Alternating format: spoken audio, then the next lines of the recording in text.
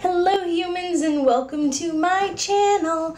I am FCA and my title name is 8 Anime 8 Lover 8, but I'm FCA and welcome again to my channel. Hello, nice to see you. You look good today. Thank you for coming. I am just a casual YouTuber. Oh, I know that everybody has the dream of making it big on YouTube, but I honestly don't think that I have the bring it in personality. I'm weird in a lot of the wrong ways. I tend to be a very angry person. I have a lot of rant videos. I'm very strongly opinionated, which pushes people off, and I'm just weird in non-relatable ways, which also pushes people off. And my videos aren't very comeback-y in the sense of most YouTubers, you come to expect a certain way that they do things. There's a certain style about them that appeals to people and they keep coming back for it. I just bebop all over the place. I'm absolutely insane. And sometimes it's utterly boring. I'm not a very exciting person. So why should you watch me? What should you know about me that you should come back for? Well, one, I feel more real than other bigger YouTubers because I feel like a lot of other YouTubers, which is fine, I'm very addicted to YouTube, but a lot of other YouTubers, a lot of the bigger ones, I feel like the reason they were able to make it big is one, because a lot of them started really early, like 2007 or, before 2010, they started making videos on the slightly regular. And another reason is that they had access to cameras. I feel like a lot of other people came from wealthy or very upper middle class and above kind of financial backgrounds, which nothing against that. It's not that they're bad people or that they're wrong or liars or anything like that, but I feel like I can be more relatable with my struggles of not being able to go on fancy vacations. And when I have my video quality stuff and it slowly builds up, it's because I have to actually work and some people have their own businesses and that's great. I'm just a little bit more casual with some weird colored hair, which by the way is a wig. I wear a lot of wigs. This is one of my favorite wigs, my green wig. I love this style of wig and I think that this color is great on me. Also, I do some makeup videos on Makeup Mondays, and then FCA Fridays are a little bit more like this video where I just have a topic and I talk about it and I share it. Some of my videos are a little weird. I do a lot of videos with my significant other whose name is Doug. I go and visit him a whole bunch. And I do call him the Incubus, and it's from a long-running joke of when we first met 8 or 9 years ago. And we have fun together, and I hope you have fun with us and with me on my little YouTube journey. Some of my videos are kind of creepy. Some of the videos are kind of intense, and you're like, whoa. And sometimes you're looking at it going,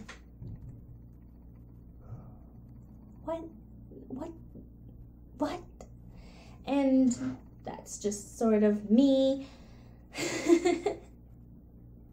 And I hope we can have fun together. We don't have to be the best of friends, but if you can stand my weird voice, which is weird to me because I sound like I'm either a witch being boiled in oil, or like a frog, or like a mouse that stepped out of a helium factory. So, yeah, I say so a whole bunch. I mention that in a lot of my videos. It's my catchword. Go-to word. You see what I mean? Awkward turtles just all over the place. Just,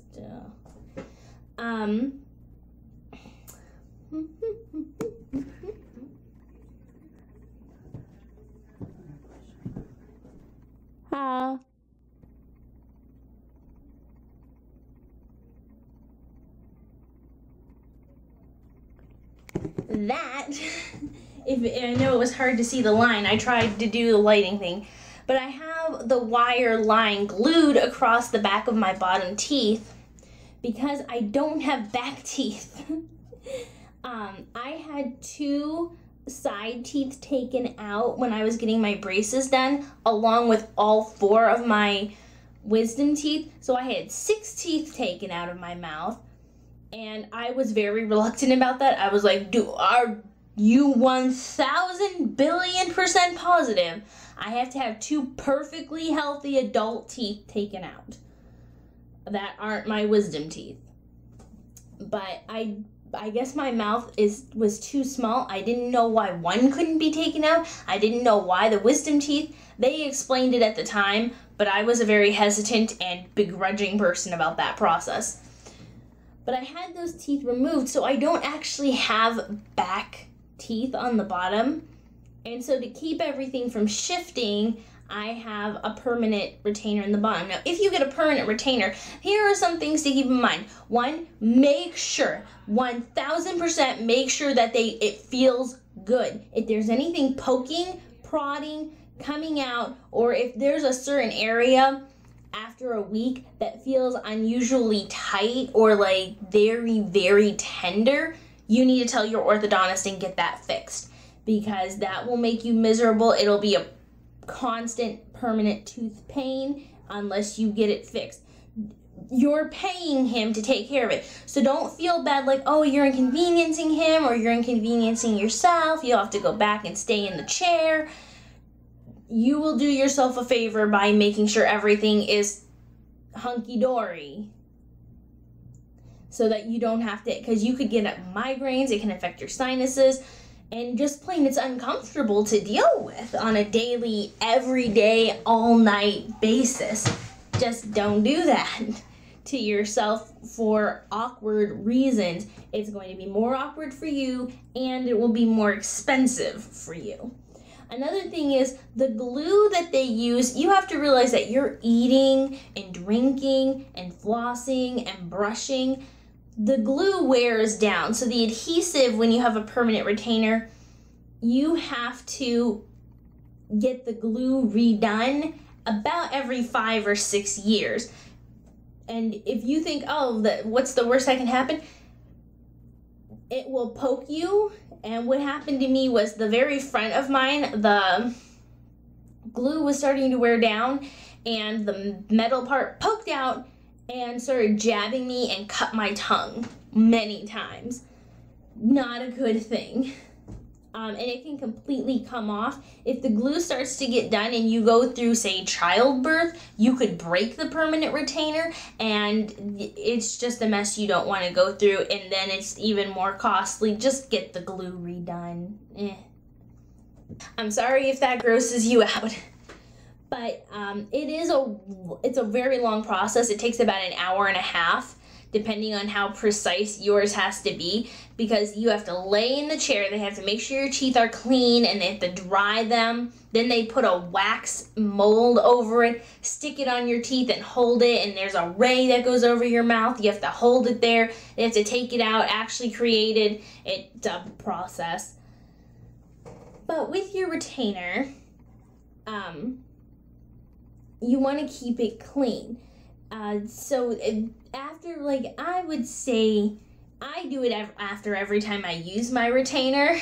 That way it's clean for the next round. But what I like to do with my retainer is I like to brush it, and you brush your retainer the way you brush your teeth, and I'll show you a little sample of how to do that.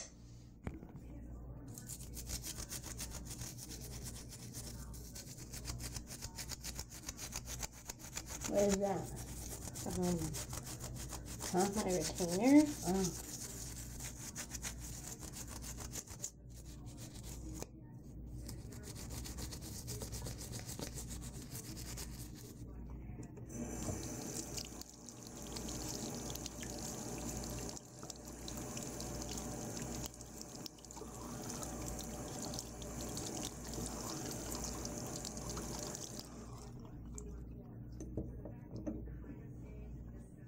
And that's all there is to it. Just regular toothbrush, regular toothpaste. I would recommend not using your best whitening toothpaste because you don't need to whiten your retainer.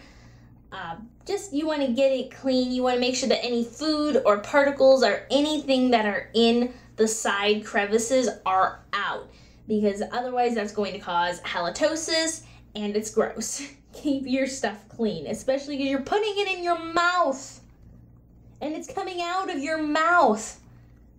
I wear mine at night because I'm not eating, I'm not talking to people, I'm not going to interviews or meetings or anything. And another thing you can do to keep it, because sometimes even when you brush it, you might notice a weird kind of when you put it in your mouth after the first few times, because it is going in and out of your mouth. I recommend using this stuff. This is Polident, which is actually a denture cleaner. But for a cleaner, fresher, brighter denture, it will do just as good for your retainer, and it's safe for your retainer. And this is good for surface pores, which this is a slightly porous material. You can't feel anything when you're drinking with it, but I got the Triple Mint Freshness. This isn't expensive. You get a whole bunch of these packets. The little packets look like this, the individual ones, and then the tablet inside looks like this. And these are 3-minute cleaning things. I like to leave mine in for 5 or 6 just to make sure it's clean. 3 minutes is the minimum. And what I use is just this old, I have Chinese food, and our Chinese food comes in these plastic Tupperware-esque containers. So I just use an old one that I cleaned out.